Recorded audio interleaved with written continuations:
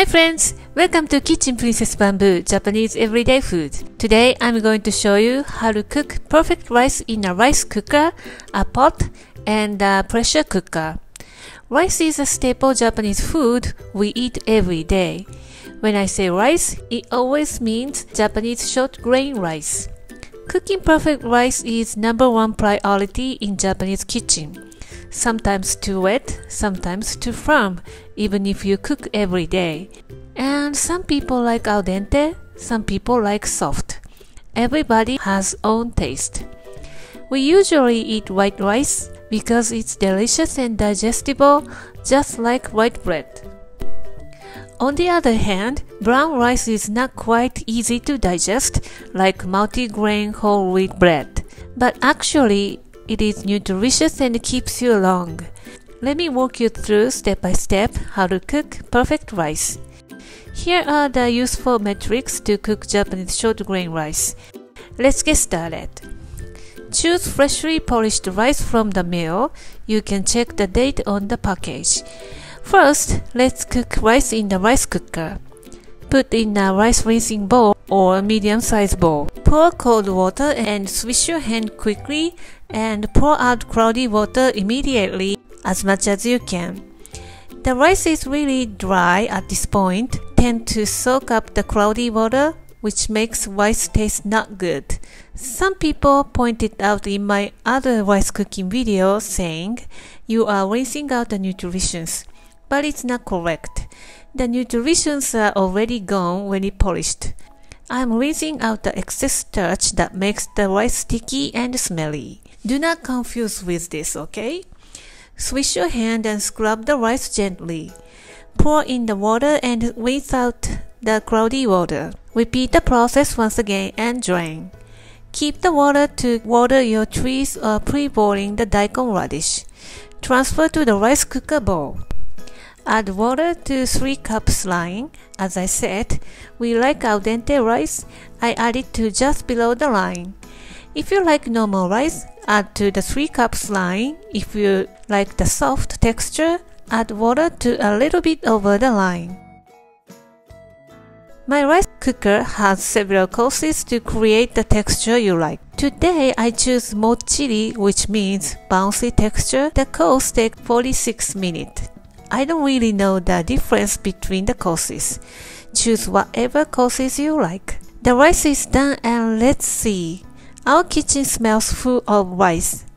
Rice is shiny and fully cooked. As always, fluff the rice with a rice paddle and keep the first bite as an offer to the ancestors. Then serve to our family. There you have white rice cooked in a rice cooker. Next, cook in a pot. Rinse your rice as we did earlier. Add multigrain if you have. You can add any grain if you have on your hand, like quinoa, white rice, etc.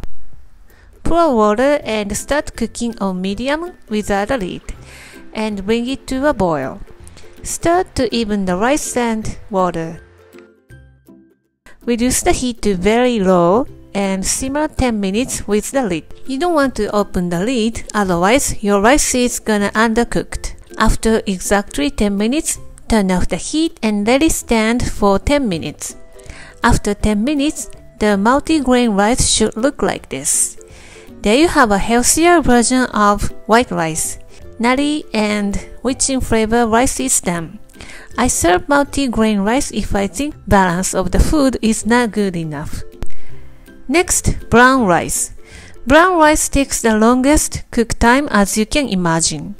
Brown rice is basically rice with the bran and germs. It has much more vitamins and minerals to give you health benefit. In these days, we don't eat brown rice as much as white rice because it's eaten as whole grain. It has to be organic and it's not easy to find reliable producers. And it takes more time to cook, but less delicious if you don't cook it properly. I cooked in a pressure cooker, which makes wonderful texture. Rinse quickly as we did for the white rice. Then scrub vigorously with your hand. The bran is tough, so we must scratch the surface to cook evenly. Rinse under running cold water until the water runs clean.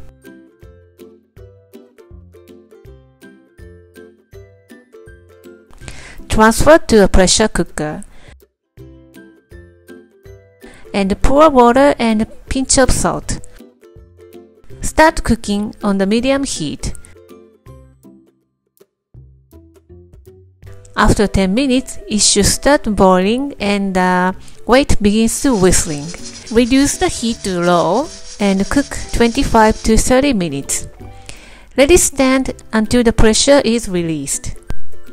Serve with vegan food like tofu and vegetable dish like the previous video. It is the best way to enjoy the earthy flavor.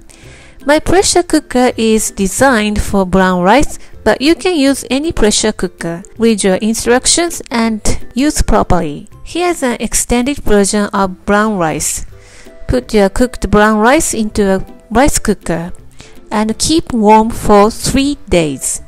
Or you can cook the brown rice in a rice cooker and just leave it for 3 days. Yes, you heard me right. 3 days. Craft once or twice a day to give it a fresh oxygen. What I'm making is a fermented brown rice. Fermented brown rice contains GABA, G-A-B-A, which is a kind of amino acid, and it makes your brain relaxed and activates your body enzymes and detox your colon. And it's also suitable for those who have weak digestion. Here's my quick lunch.